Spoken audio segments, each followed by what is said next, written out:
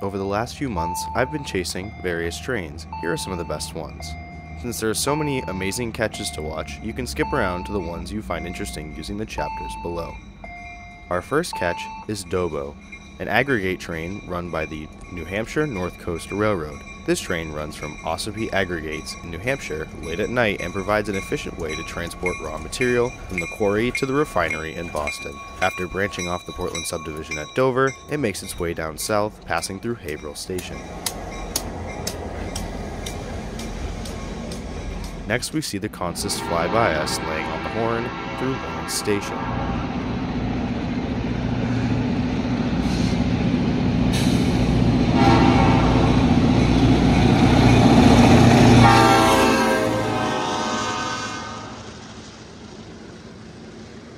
Branching off the Haverhill line, we see it roll over the switch at Wilmington Station, where the Wildcat meets the Lowell.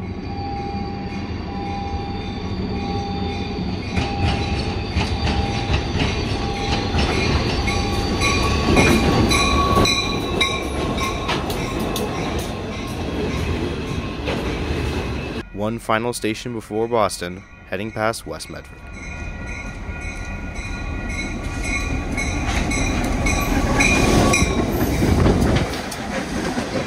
It'll be arriving at its final destination, Boston Sand and Gravel Company, shortly.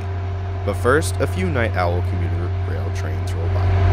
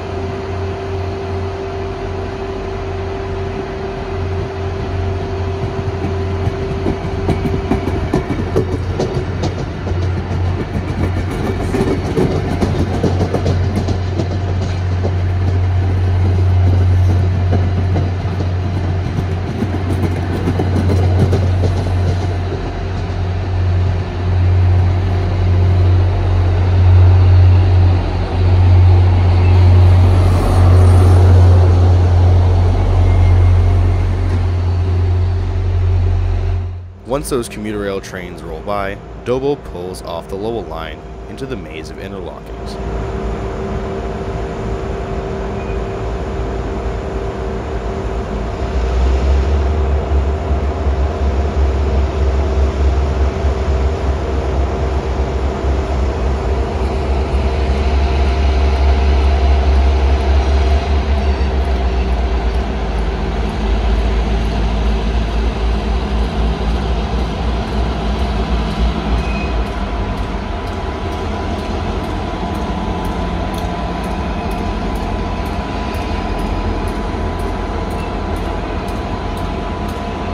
Once stopped, the pair of GP38-2s will run around their train and shove into the Sand and Gravel Company.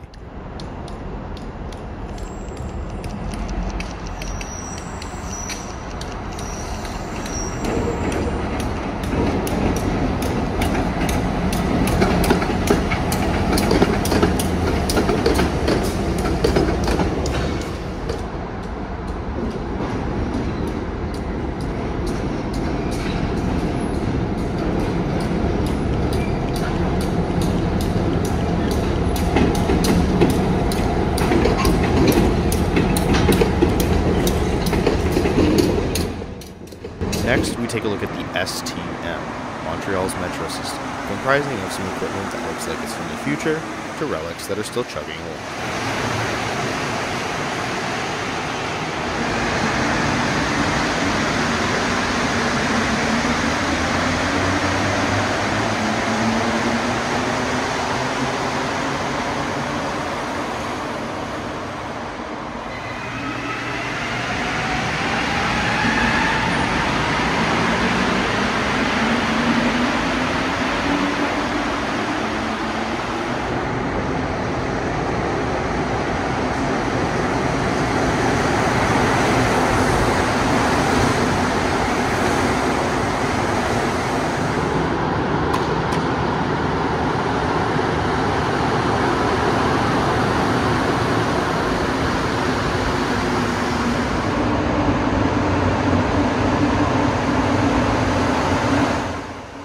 While walking along the old port of Montreal, a CN switching maneuver caught me off guard.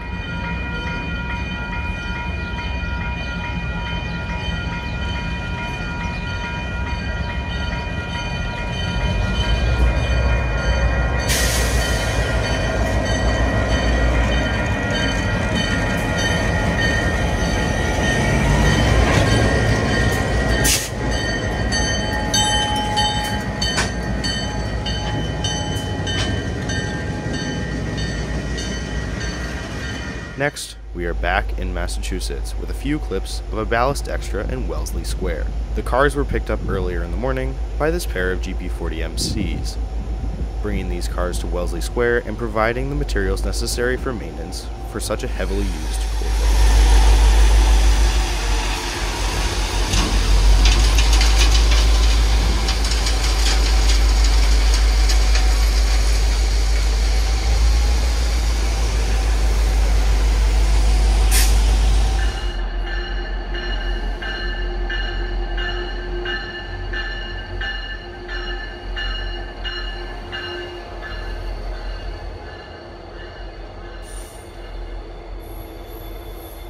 Coming back to the Haverhill line to see some rare train action.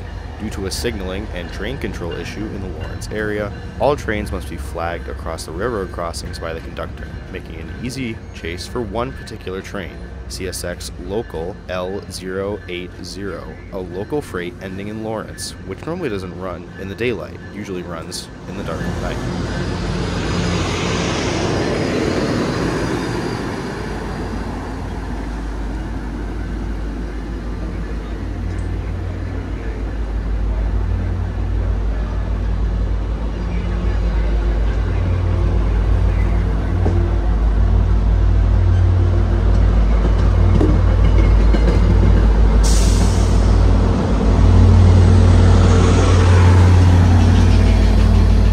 Heading over to the affected crossings, we get a good horn show and a conductor who seems slightly concerned for my hearing.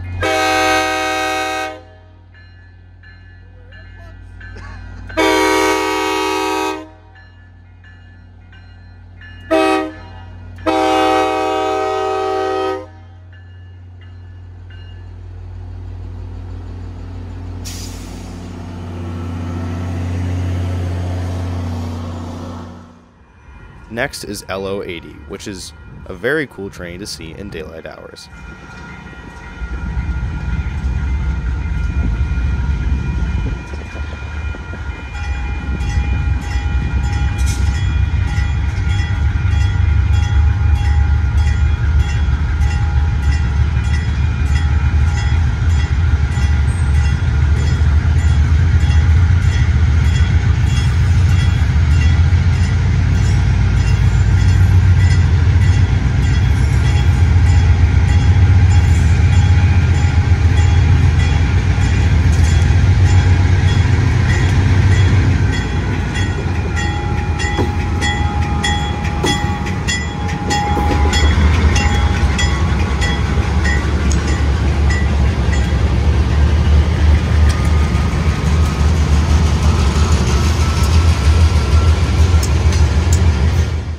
Next, we see an inbound train whizzing by us over the interlocking right next to L080.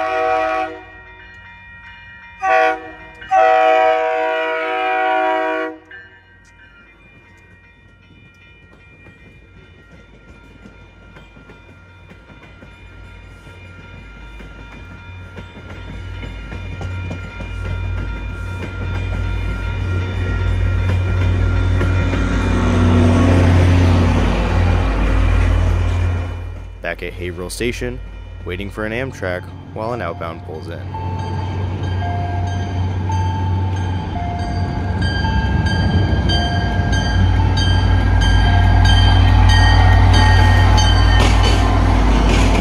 The Amtrak train arrives shortly thereafter.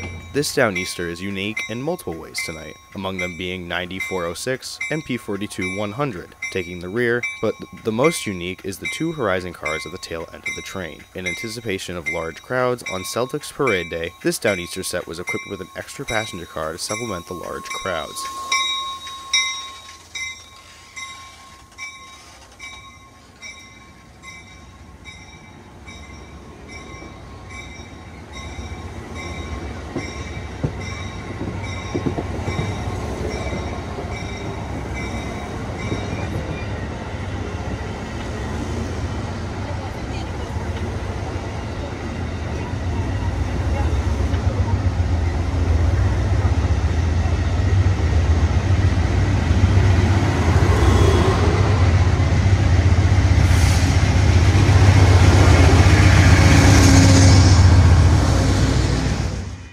Here is Amtrak Downeaster number 688, flying over Crossroad.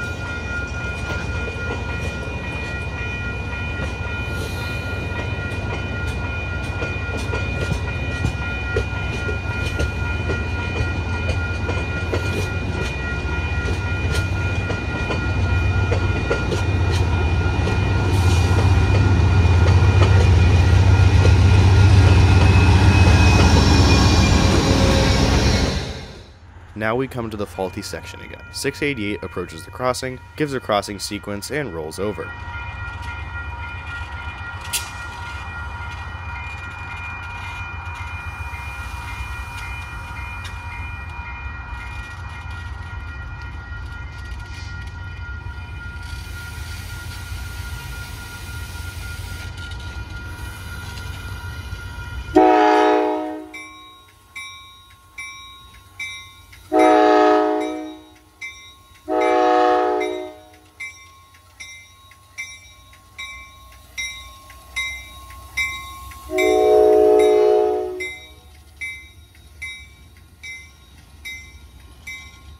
Unbeknownst to us, sitting on the other side of the crossing was the northbound L080.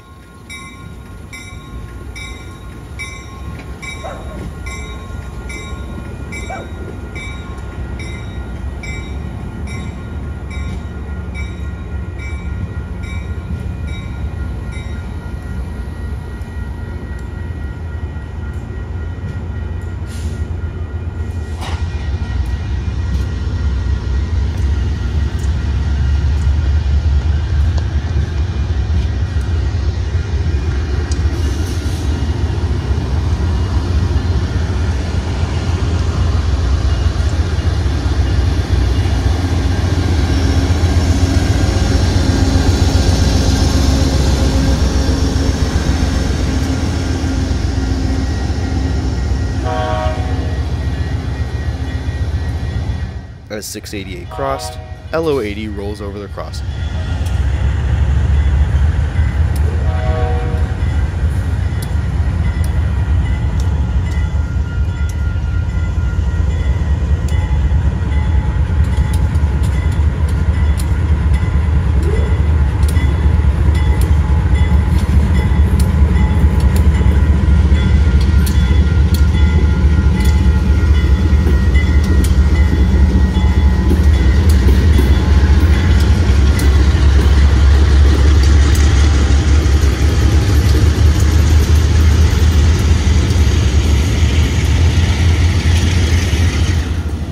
Looking behind me, I noticed headlights shining off the nose of 100. Just to see a commuter rail inbound, trailing about 300 feet behind the Downeaster on the same track. What a meet. Very unlikely to happen again.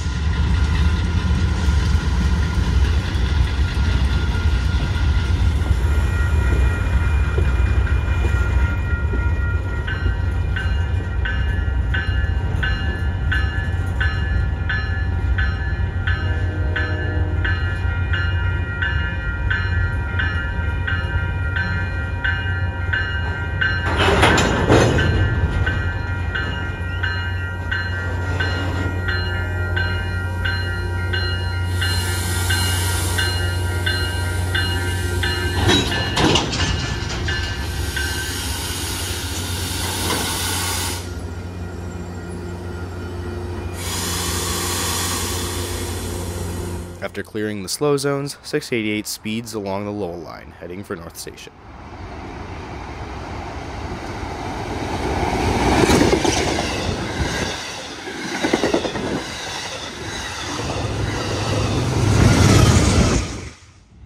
We now move to air as some light power rolls by. We are looking for a particular train today, B101, an intermodal train bound for Chicago. At its head end is an unusual locomotive, a C40-8 locomotive from former Pan Am Railways, now owned by the Berkshire and Eastern Railroad. We chase this out west, listening to that horn blare on the Shirley S curve.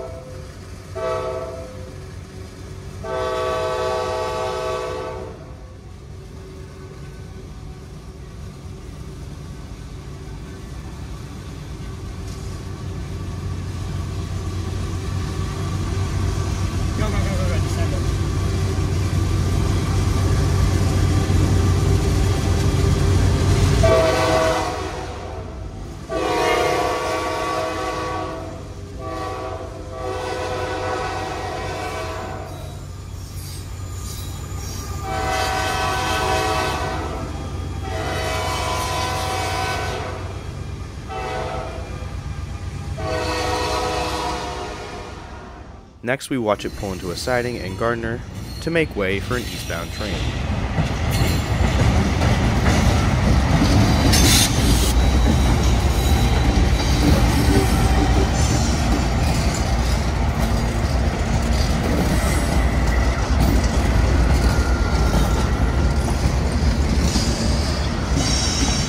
After almost an hour and a half of waiting, B100, the eastbound intermodal, arrives at Parker's, clearing the single track for B101.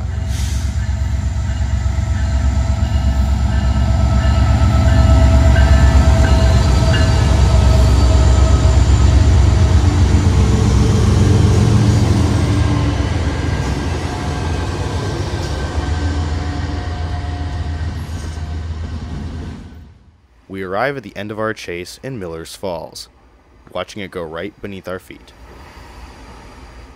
Thanks for watching. I hope you enjoyed today's video, as content will start being uploaded more frequently, so stay tuned.